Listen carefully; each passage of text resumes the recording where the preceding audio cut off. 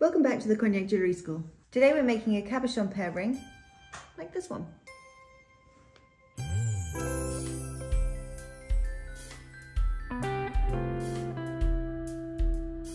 For this project, you will need a pear-shaped cabochon gemstone, a sheet of silver, some bezel strip, and a length of half-round silver wire. To make the bezel setting for this gemstone, we're simply going to bend the bezel strip all the way around the stone, making sure it's nice and snug, and mark the point where the two ends meet with the scribe.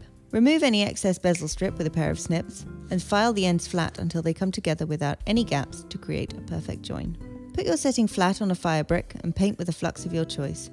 I'm using borax here, but any flux will do. Place one piece of hard solder so it crosses the join, and solder, making sure to keep a pokey stick on hand just in case your solder falls off. Quench your setting before popping it in the pickle.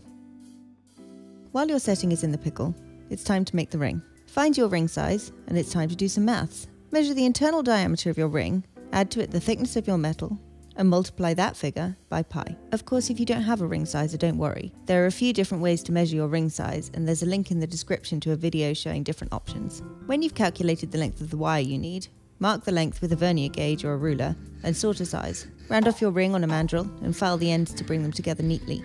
Then push them together and gently saw through the unsoldered join so that the ends meet seamlessly.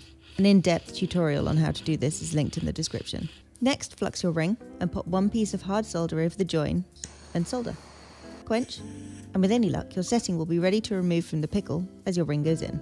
Bring your setting over to your bench, and now is the time to check that your stone actually fits. Once the setting is fitting snugly and you can breathe a sigh of relief, file the bottom edge on a piece of emery paper and we're ready to solder it onto the backplate. Place a cotter pin on your fire brick, followed by your sheet of silver, some flux, and finally your setting. Place your solder flat side down around your setting and solder. Once your solder has run and you can see a shiny solder line all the way around your join, quench and pickle. At this point, your ring should be ready to take out. Round it off on a ring mandrel using a hide mallet and flatten on a steel block. File your join to remove any excess solder using a flat file for the outside and a rounded file for the inside, before putting it to one side and removing your setting from the pickle. Now for the tricky bit. The sawing. The aim is to try and saw as close to your setting as possible without sawing through your bezel strip. Take it slowly, and don't worry if there's a border of silver around the edge. We'll file it back afterwards. Once you've sawed out your setting, file any excess silver sheet down using a flat file. Follow the curve of your setting and be careful not to overfile the thin walls of your bezel strip. File until the wall of your setting is completely flat and you can't see the silver backplate from the bezel strip sides. Now, for the moment of truth. Check that your stone still fits in your setting. And here's the kicker, it comes back out again. A blob of blue tack really helps with this. With this type of setting, we need to make sure that we have the right height for the setting of our stone. If the walls of your setting are too high, you'll end up covering too much of your gemstone, and we don't want that. I like to use emery paper to file down the walls, but you can also use a regular file. Just don't forget to keep checking the settings so that you don't take it too far. Now that you've made the two parts of your ring, we're going to polish them using emery sticks or emery sponge.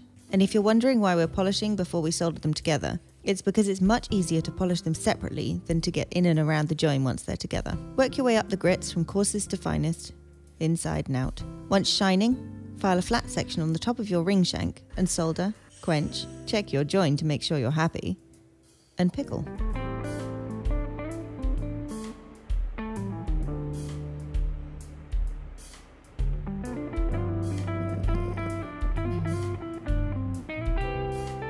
Once your ring is clean, stick it in the barrel polisher for a quick shine before setting. Today I'm setting using a ring vise, 2 burnishers and a pusher.